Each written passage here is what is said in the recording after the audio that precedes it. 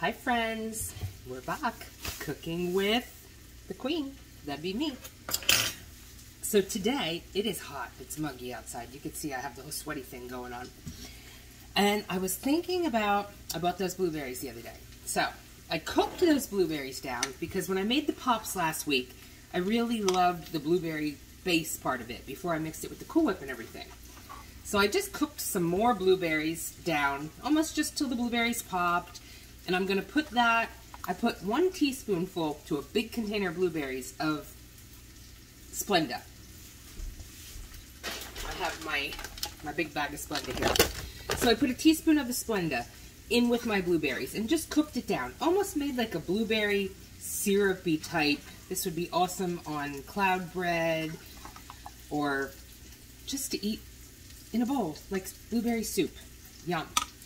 But anyway, my thought behind this was I'm going to make cheesecake. So I took a couple of my low-fat graham crackers because I do like to, occasionally at night, I eat low-fat graham crackers. So I took like a half a pack of the graham crackers.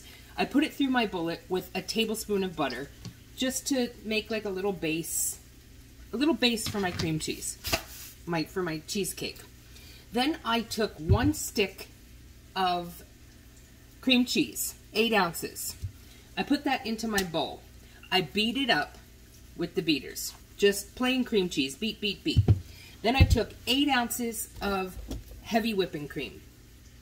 8 ounces of heavy whipping cream, whipped that to the consistency of Peeps, so it's hard.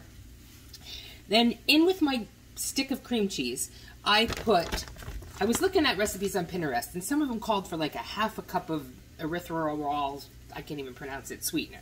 I put 2 tablespoons of Splenda in. I don't need a half a cup. The 2 tablespoons makes it fine enough. So I put 2 tablespoons of Splenda, and I beat the cream cheese some more. Then I beat in 1/3 of the mixture of the beaten whipping cream.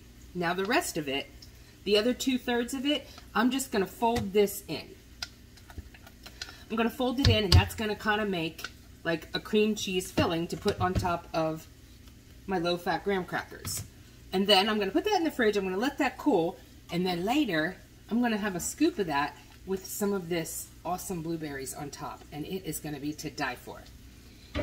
Now at this point, when I'm folding in this whipped cream into the cream cheese, if you didn't want to go the blueberry route, like I'm going, you could take 2 tablespoons of peanut butter and fold in the peanut butter along with the whipping cream, and you'd end up with like a peanut butter pie. That's just to die for. And no sugar. So this is where I'm going with that. I folded in the whipped cream. So now we kind of have a cheesecake consistency. Now I'm just going to put that right on top of my, I'm going to put that right on top of there, on top of my graham crackers. And then I'm going to put that in the refrigerator, and I'm going to let that set, and we are going to have some cheesecake with blueberry topping later. Which, maybe I'll come on live for a little bit. Maybe I'll come on live, and the first person that comes on live, I'll give a $5 lottery ticket to. And we could enjoy my blueberry cheesecake together. See you guys later.